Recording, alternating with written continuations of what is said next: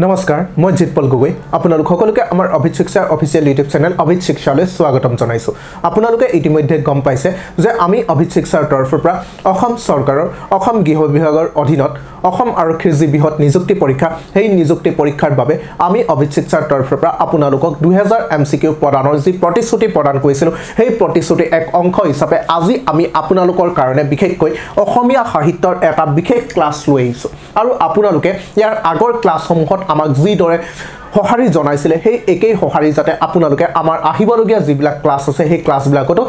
জনাই যায় ঠিক আছে আৰু আপোনালোকে যদি বৰ্তমান সময়লৈকে আমাৰ অভিত শিক্ষাৰ অফিচিয়েল ইউটিউব চেনেলটো সাবস্ক্ৰাইব কৰা নাই তেতিয়া হলে আপোনালোক সকলোকে আমাৰ অভিত শিক্ষাৰ অফিচিয়েল ইউটিউব চেনেলটো সাবস্ক্ৰাইব কৰিব কাৰণে অনুৰোধ জনাৰো আৰু আপোনালোকে যদি আমাৰ ক্লাছটো আজি কৰি ভাল পাইছে তেতিয়া হলে আমাৰ এই ক্লাছটোৰ কথা আপোনালোকে আপোনালোকৰ লগৰ বন্ধুসকলৰ মাজত জনাব পাৰে ঠিক আছে গতিকে বলক আজি আমাৰ ক্লাছটো আৰম্ভ কৰো আমাৰ প্ৰথমটো প্ৰশ্ন হৈছে which is the first Assamese play written by Sankardeva অৰ্থাৎ আমাৰ শংকৰদেৱে লিখা প্ৰথমখন আমাৰ নাট কি আছিল শংকৰদেৱৰ দ্বাৰা ৰচিত প্ৰথমখন নাট কি হয় গতিকে তলত দিয়া অপচনসমূহৰ ভিতৰত শুদ্ধ উত্তৰটো হ'ব আমাৰ অপচন নম্বৰ বি চিহ্নযাত্ৰা ঠিক আছে মনত ৰাখি ল'ব আমাৰ যিখন শুদ্ধ উত্তৰটো হ'ব আমাৰ চিহ্নযাত্ৰা ঠিক আছে গতিকে শংকৰদেৱৰ দ্বাৰা ৰচনা কৰা প্ৰথমখন নাট হৈছে চিহ্নযাত্ৰা আৰু হেখৰখন কেতিয়াবা প্ৰশ্ন সুধিব পাৰে হেখৰখন তেতিয়ালে হেখৰখন হ'ব আমাৰ ৰাম বিজয় ঠিক আছে কেতিয়াবা সুধিব পাৰে যে শংকৰদেৱৰ দ্বাৰা সৃষ্টি হোৱা প্ৰথমখন নাট কি আছিল প্ৰথমখন নাট আছিল চিহ্নযাত্ৰা আৰু একেবাৰে হেখৰখন নাট আছিল আমাৰ বিশেষকৈ ৰাম বিজয় ঠিক আছে next question number 742 the number of Borgeets written by Sankardeva is অৰ্থাৎ আমাৰ শংকৰদেৱে ৰচনা কৰা সৰ্বমুঠ বৰগীতৰ সংখ্যা কিমান ঠিক আছে আমি সকলোৱে জানো শংকৰদেৱে আমাৰ অসমীয়া সাহিত্যৰ বাবে বহুখিনি কেইটা বৰগীত অৱদান আগবঢ়াই থৈ গৈছে গতিকে শংকৰদেৱে সৰ্বমুঠ কিমানটা বৰগীত ৰচনা কৰিছিল গতিকে তলত দিয়া অপচনসমূহৰ ভিতৰত শুদ্ধ উত্তৰটো হ'ব অপচন নম্বৰ বি 240টা শংকৰদেৱে সৰ্বমুঠ 240টা বৰগীত ৰচনা কৰিছিল ঠিক আছে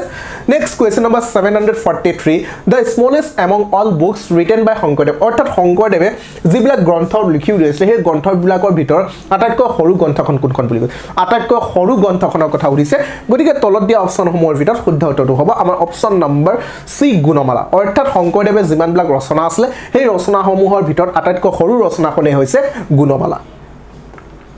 Next question number 744 Sankardeva had established first namghar at অৰ্থাৎ আমাৰ শংকৰদেৱে প্ৰথমটো নামঘৰ ক'ত প্ৰতিষ্ঠা কৰিছে ঠিক আছে শংকৰদেৱে যিবিলাক নামঘৰ প্ৰতিষ্ঠা কৰিছে তাৰ প্ৰথমটো নামঘৰ ক'ত প্ৰতিষ্ঠা কৰিছে বুলি সুধিছে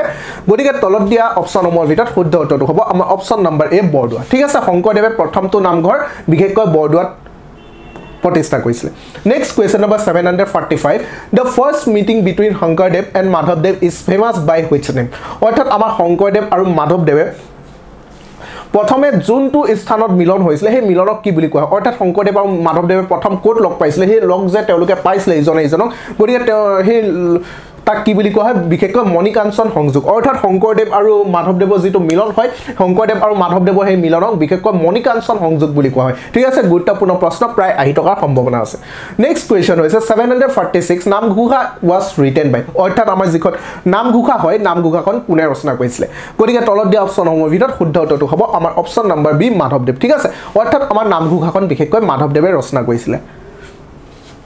Next question হৈছে how many Ghosha are there in the Namghosha অৰ্থাৎ আমাৰ নামঘোষাত সৰ্বমুঠ কিমানটা ঘোষা আছে আমি সকলোৱে জানো নামঘোষা কি বুলি কোৱা হয় নামঘোষাক বিশেষকৈ হাজাৰী ঘোষা বুলি কোৱা হয় কাৰণ নামঘোষাত সৰ্বমুঠ 1000টা ঘোষা আছে ঠিক আছে নামঘোষাত যেহেতু 1000টা ঘোষা আছে সেইবাবে নামঘোষাক বিশেষকৈ হাজাৰী ঘোষা বুলি কোৱা হয় ঠিক আছে next question number 748 who translated Ramayana into Assamese অৰ্থাৎ আমাৰ যিখন ৰামায়ণ হয় এই ৰামায়ণখনক বিশেষকৈ অসমীয়ালৈ কোনে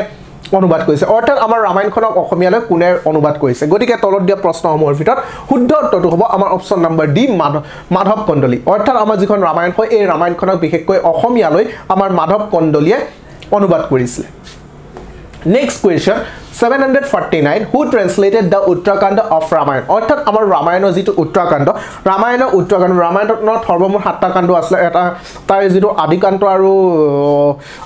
উত্তৰাখণ্ড এই আদিকাণ্ড আৰু উত্তৰাখণ্ড বিশেষকৈ আমাৰ মাধৱ কণ্ডলীয়ে তেখেতে কৰা নাছিলে অনুবাদ কৰা নাছিলে গতিকে আমাৰ যিখন বিশেষকৈ উত্তৰাখণ্ডখন আমাৰ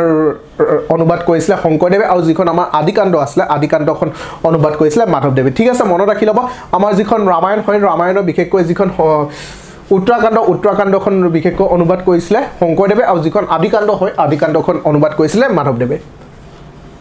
Next question 750 the first work from Madhavdev অৰ্থাৎ মাধৱদেৱৰ প্ৰথমটো কাম কি আছিল তেওঁ কোনটো ৰচনা প্ৰথমতে কৰিছিল ঠিক আছে তলত দিয়া অপচনসমূহৰ ভিতৰত কোনটো ৰচনা মাধৱদেৱে প্ৰথম কৰিছিল গতিকে তলত দিয়া অপচনসমূহৰ ভিতৰত শুদ্ধ উত্তৰটো হ'ব অপচন নম্বৰ এ জন্মৰ হৈছে অৰ্থাৎ মাধৱদেৱৰ যিমানখিনি সৃষ্টি আছিল সেই সৃষ্টিসমূহৰ ভিতৰত প্ৰথমটো সৃষ্টি হৈছিল বিশেষকৈ আমাৰ অপচন নম্বৰ এ জন্মৰ হৈছে ঠিক আছে next question number 751 who was the first editor of the Assamese magazine Junaki অৰ্থাৎ আমাৰ যিখন জোনাকী আলোচনী আছিল অসমীয়া আলোচনী এই অসমীয়া আলোচনীখনৰ প্ৰথমজন সম্পাদক কোন আছিল গতিকে তলত দিয়া অপচনসমূহৰ ভিতৰত শুদ্ধ উত্তৰটো হ'ব আমাৰ option number D Chandra Kumar Agarwal ঠিক আছে অৰ্থাৎ আমাৰ যিখন জোনাকী হয় এই জোনাকী যিখন আমাৰ অসমীয়া আলোচনী হয় জোনাকী অসমীয়া আলোচনীখনৰ প্ৰথমজন সম্পাদক হৈছে বিশেষকৈ চন্দ্ৰকুমাৰ আগৰৱালাদেৱ ঠিক আছে Next question hoise 752 what was the first Assamese children magazine অর্থাৎ আমাৰ অসমৰ children magazine প্ৰথমখন children magazine বা শিশু আলোচনী কোনখন হয় গতিকে তলত দিয়া অপচনসমূহৰ ভিতৰত শুদ্ধ উত্তৰটো হ'ব আমাৰ অপচন নম্বৰ এ লৰা বন্ধু ঠিক আছে অৰ্থাৎ আমাৰ অসমৰ প্ৰথমখন শিশু আলোচনী হৈছে লৰা বন্ধু ঠিক আছে আৰু এই যিখন আমাৰ প্ৰথমখন শিশু আলোচনী হয় লৰা বন্ধু এই লৰা বন্ধুখন বিশেষকৈ সম্পাদনা কৰিছিল কৰুণাভিৰাম বৰুৱাদেৱে ঠিক আছে অৰ্থাৎ আমাৰ যিখন শিশু আলোচনী এই শিশু আলোচনীখন সম্পাদনা কৰিছিল কৰুণাভিৰাম বৰুৱাদেৱে ঠিক আছে মনত ৰাখি ল'ব কৰুণাভিৰাম বৰুৱাদেৱে বিশেষকৈ আমাৰ শিশু আলোচনীখন সম্পাদনা কৰিছিল যিখন শিশু আলোচনী সাধাৰণতে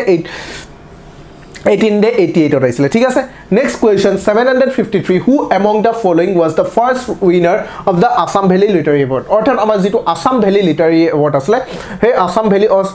Literary Award to প্ৰথমভাৱে কোনে পাবলৈ সক্ষম হৈছিল ঠিক আছে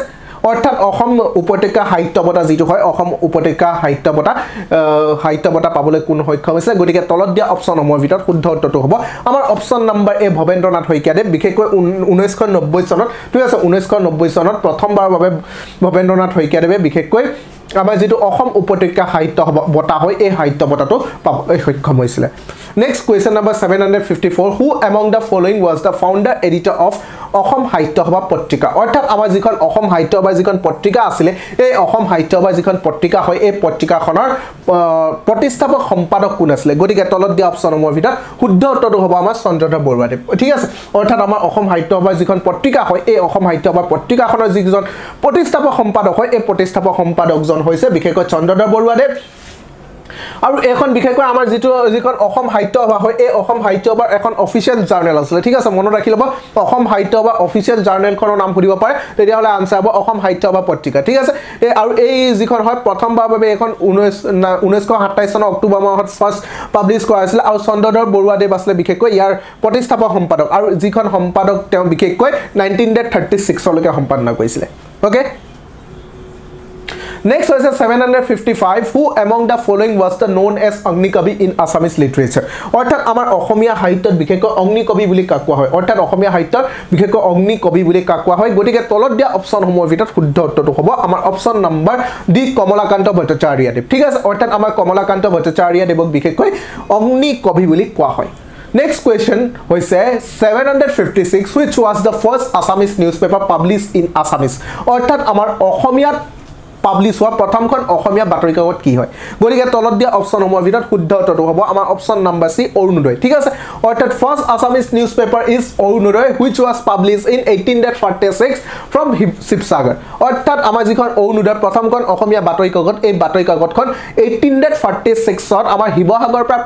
প্ৰকাশিত হৈছিল ঠিক আছে মনত ৰাখি ল'ব কিন্তু যদি আপোনালোকক প্ৰশ্ন সুধে যে ফাৰ্ষ্ট আসামিজ ডেইলি নিউজপেপাৰ যদি সুধে যে প্ৰথমখন daily newspaper first daily newspaper Assamese daily newspaper তেতিয়া হলে কিন্তু আনসাৰ হ'ব দৈনিক বাতৰি ঠিক আছে আৰু এই দৈনিক বাতৰিখন প্ৰথমবাৰৰ প্ৰকাশ কৰা হৈছিল 1935 ঠিক আছে ডেইলি নিউজপেপাৰ বুলি ক'লে হ'ব দৈনিক বাতৰি আৰু যদি কেৱল নিউজপেপাৰ বুলি কয় তেতিয়া হলে হ'ব অৰুণোদয় আৰু অৰুণোদয়খন 1846 ত শিৱসাগৰৰ পৰা পাবলিশ হৈছিল আৰু দৈনিক বাতৰিখন 1935 ত পাবলিশ কৰা হৈছিল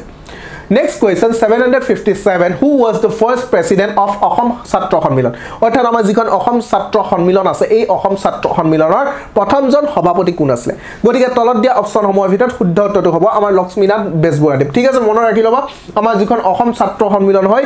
এই অসম ছাত্ৰ সন্মিলনৰ আমাৰ প্ৰথমজন সভাপতি আসলে বিশেষকৈ লক্ষ্মীনাথ বেজবৰুৱাদেৱ আৰু এই লক্ষ্মীনাথ বেজবৰুৱাদেৱৰ নেতৃত্বত বিশেষকৈ আমাৰ অসম ছাত্ৰ সন্মিলনখন অনুষ্ঠিত হৈছিল ঠিক আছে আৰু এই অসম ছাত্ৰ সন্মিলনখন প্ৰথমভাৱে অনুষ্ঠিত হৈছিল 1916 25 ডিসেম্বৰ ঠিক আছে 1916 চনৰ 25 ডিসেম্বৰ তাৰিখে আমাৰ যিখন লতাহিল প্লেগ্ৰাউণ্ড আছে অৰ্থাৎ লতাহিল খেলপথাৰ অনুষ্ঠিত গঠন কৰা হৈছিল ঠিক আছে আৰু লগতে আমাৰ ৰখৰাজ লক্ষ্মীনাথ বেজবৰুৱাদেৱক বিশেষকৈ ফাউণ্ডিং প্ৰেসিডেন্ট তেওঁক ৰখা হৈছিল ঠিক আছে মনত ৰাখি লবা আমাৰ যিখন অসম ছাত্ৰ সন্মিলন 1916 চনৰ 25 ডিসেম্বৰ তাৰিখে লতাহিল খেলপথাৰত গঠন কৰা হৈছিল আৰু ৰখৰাজ লক্ষ্মীনাথ বেজবৰুৱাদেৱ বিশেষকৈ আমাৰ অসম ছাত্ৰ সন্মিলনৰ সভাপতি আছিল Next question 758 who was the author of the book A Few Remarks on Assamese Language অৰ্থাৎ A Few Remarks on Assamese Language নামৰ গ্ৰন্থখনৰ লেখক কোন গতিকে তলত দিয়া অপচনসমূহৰ ভিতৰত শুদ্ধ উত্তৰটো হ'ব আনন্দৰাম ঢেকিয়াল ফুকন ঠিক আছে মনত ৰাখি ল'ব আনন্দৰাম ঢেকিয়াল ফুকন দেৱে ৰচনা কৰিছিল A Few Remarks on Assamese Language নামৰ গ্ৰন্থখন Next question হৈছে 759 who is the founder of the South East Asia Ramayana Research Center অৰ্থাৎ আমাৰ যিখন South East Asia Ramayana Research Center আছিল এই ৰিসাৰ্চ সেন্টাৰটোৰ প্ৰতিষ্ঠাপক কোন আছিল গতিকে তলত দিয়া অপচনসমূহৰ ভিতৰত শুদ্ধ উত্তৰটো হ'ব option number be late doctor Mamoni Raisom Goswami বাইদেউ অৰ্থাৎ আমাৰ মামনি ৰয়ছম গোস্বামী বাইদেউৰ নেতৃত্বত south east Asia Ramayana research সেন্টাৰটো গঠন কৰা হৈছিল ঠিক আছে ইয়াত কোৱা হৈছে the South East Ramayana Research Center was founded by late Dr. Indra Goswami who was also known as Mamoni Roysam Goswami ঠিক আছে সো তেখেত কি আছিল তেওঁৰ ৰামায়ণ স্কলাৰ আসলে আৰু তেখেতে যিখন সেন্টাৰ হয় south east Asia Ramayana research centre বিশেষকৈ 2008 চনত মুকলি কৰা হৈছিল ঠিক আছে মনত ৰাখি লব আৰু এইখন বিশেষকৈ মুকলি কৰিছিল আমাৰ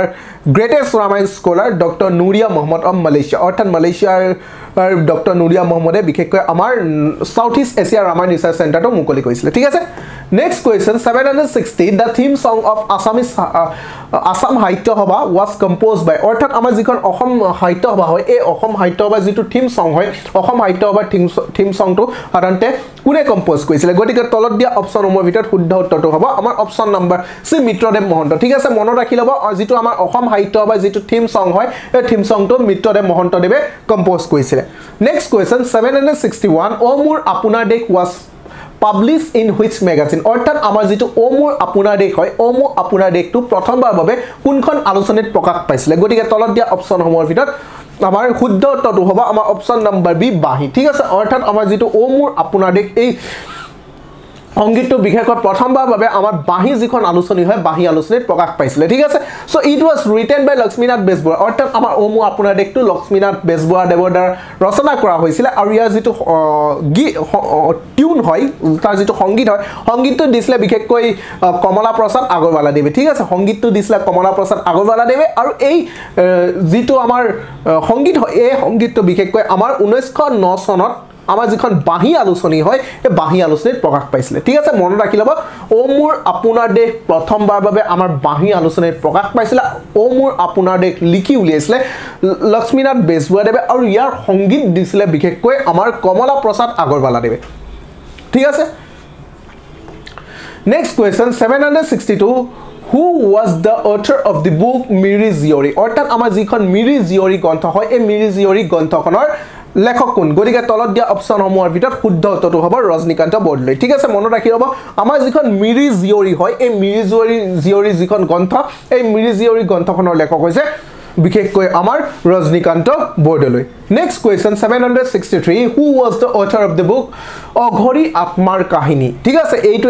এখন গুৰুত্বপূৰ্ণ গ্ৰন্থ হয় অঘৰী আত্মাৰ কাহিনী গতিকে এই অঘৰী আত্মাৰ কাহিনী নামৰ যিখন গ্ৰন্থ এই গ্ৰন্থখনৰ লেখক কোন গতিকে তলত দিয়া অপচনসমূহৰ ভিতৰত শুদ্ধ উত্তৰটো হ'ব option number D Syed Abdul Malik দেৱ ঠিক আছে সৈয়দ আব্দুল মালিক দেৱে বিশেষকৈ অঘৰী আত্মাৰ কাহিনী গ্ৰন্থখন লিখি উলিয়াইছিল Next question 764 আধা লেখা দস্তাবেজ ইজ দা অটোবায়োগ্ৰাফি অফ অৰ্থাৎ আমাৰ যিখন আধা লেখা দস্তাবেজ হয় এই আধা লেখা দস্তাবেজ নামৰ যিখন অটোবায়োগ্ৰাফি এই অটোবায়োগ্ৰাফিখন সাধাৰণতে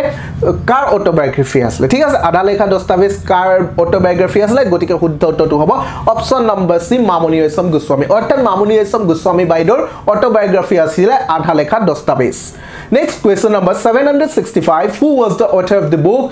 কাথনিবাৰী ঘাট অৰ্থাৎ আমাৰ যিখন কাথনিবাৰী ঘাট নামৰ যিখন গ্ৰন্থ হয় এই কাথনিবাৰী ঘাট নামৰ গ্ৰন্থখনৰ লেখক কোন ঠিক আছে এখন গুৰুত্বপূৰ্ণ গ্ৰন্থ কাথনিবাৰী ঘাট গতিকে এই গ্ৰন্থখনৰ লেখক হৈছে তলত দিয়া অপচনসমূহৰ ভিতৰত শুদ্ধ উত্তৰটো হ'ব অপচন নম্বৰ বি মহিম বৰাদেৱ ঠিক আছে মনত ৰাখি ল'ব মহিম বৰাদেৱে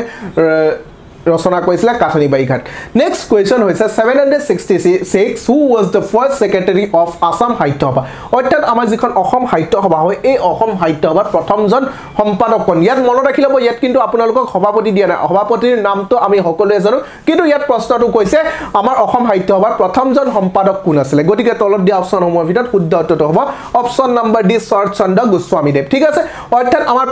পদ্মনাথ গোহাঁই বৰুৱাদেৱ বিশেষকৈ আছিল প্ৰথমজন সভাপতি প্ৰেসিডেন্ট আছিলে আৰু শৰৎ চন্দ্ৰ গোস্বামীদেৱ আছিলে বিশেষকৈ অসম সাহিত্য সভাৰ প্ৰথমজন সম্পাদক Next 767 who was known as বিহগী কবি অৰ্থাৎ বিহগী কবি বুলি কাক কোৱা হয় গতিকে তলত দিয়া অপচনসমূহৰ ভিতৰত শুদ্ধ উত্তৰটো হ'ব আমাৰ অপচন নম্বৰ বি ৰঘুনাথ চৌধুৰীদেৱ ঠিক আছে ৰঘুনাথ চৌধুৰীদেৱক বিশেষকৈ বিহগী কবি বুলি কোৱা হয় Next question 768 which of the following is the first mobile theater group of Assam অৰ্থাৎ আমাৰ অসমৰ প্ৰথমটো মোবাইল থিয়েটাৰ গ্ৰুপ কি হয় গতিকে তলত দিয়া অপচনসমূহৰ ভিতৰত শুদ্ধ উত্তৰটো হ'ব আমাৰ option number D Kohinoor theatre ঠিক আছে অৰ্থাৎ আমাৰ যেটো ভ্ৰাম্যমান থিয়েটাৰ বুলি কয় গতিকে প্ৰথমখন ভ্ৰাম্যমান থিয়েটাৰ গোষ্ঠী কোন আছিল বিশেষকৈ হ'ব Kohinoor theatre next question number 769 who among the following has written the Kumar হৰণ অৰ্থাৎ যিখন কুমাৰ হৰণ নামৰ যিখন কুমাৰ হৰণ হয় এই কুমাৰ হৰণখন সাধাৰণতে কোনে ৰচনা কৰিছে কুমাৰ হৰণ ৰচনা কোনে কৰিছিল গতিকে তলত দিয়া অপচনসমূহৰ ভিতৰত শুদ্ধ উত্তৰটো হ'ব অপচন নম্বৰ এ শ্ৰীধৰা কণ্ডলী ঠিক আছে মনত ৰাখি ল'ব আমাৰ যিজন শ্ৰীধৰা কণ্ডলী আছে গতিকে শ্ৰীধৰা কণ্ডলীয়ে লিখি উলিয়াইছিল বিশেষকৈ কুমাৰ হৰণ Next question number 770 who is the writer of the novel হালধীয়া চৰায়ে বাওধান খায় ঠিক আছে অৰ্থাৎ আমাৰ যিখন গ্ৰন্থ হয় হালধীয়া চৰায়ে বাওধান খায় গতিকে হালধীয়া চৰায়ে বাওধান খায় নামৰ যিখন গ্ৰন্থ এই গ্ৰন্থখনৰ ৰচক কোন হালধীয়া চৰায়ে বাওধান খায় নামৰ আমাৰ চলচ্চিত্ৰও আছে ঠিক আছে গতিকে ইয়াত সুধিছে বিশেষকৈ গ্ৰন্থখনৰ নাম গতিকে তলত দিয়া অপচনসমূহৰ ভিতৰত শুদ্ধ উত্তৰটো হ'ব অপচন নম্বৰ এ হোমেন বৰগোহাঁইদেৱ ঠিক আছে অৰ্থাৎ আমাৰ হোমেন বৰগোহাঁইদেৱে লিখি উলিয়াইছিল হালধীয়া চৰায়ে বাওধান খায় ঠিক আছে গতিকে এই কেইটাই আছিল আজি আমাৰ গুৰুত্বপূৰ্ণ 30টা অসম সাহিত্যৰ ওপৰত গুৰুত্বপূৰ্ণ 30টা প্ৰশ্ন নেক্সট ক্লাছত মই বিশেষকৈ আপোনালোকৰ কাৰণে অন্যান্য অসম সাহিত্যৰ ওপৰত অন্যান্য আৰু 30টা প্ৰশ্ন লৈ আহিম গতিকে আপোনালোকে যদি আজি ক্লাছটো চাই ভাল পাইছে তেতিয়া হলে আমাৰ ক্লাছত আজি লাইক আৰু কমেন্ট কৰিবলৈ নাপাহৰিব লগতে আপোনালোকে যদি এনে ধৰণৰ আৰু গুৰুত্বপূৰ্ণ প্ৰশ্নৰ ভাণ্ডাৰ যদি আপোনালোকে পাব বিচাৰিছে তেতিয়া হলে আমাৰ অফিচিয়েল ইউটিউব চেনেলটো সাবস্ক্ৰাইব কৰিবলৈ নাপাহৰিব আৰু যদি আপোনালোকক সকলোকে কৈছো আপোনালোকে যদি আমাৰ আগৰ ক্লাছবিলাক চোৱা নাই তেতিয়া হলে আপোনালোকে আমাৰ আগৰ ক্লাছবিলাক চাই ল'ব পাৰে ঠিক আছে গতিকে আজি ক্লাছটো আমি ইমানতে সামৰণি মাৰিছো আৰু আপোনালোকে আমাৰ আজি এই ক্লাছটো ইমান সময় ধৈৰ্য ধৰি চোৱাৰ বাবে আপোনালোক সকলোকে আমি অন্তৰপাত ধন্যবাদ জনালো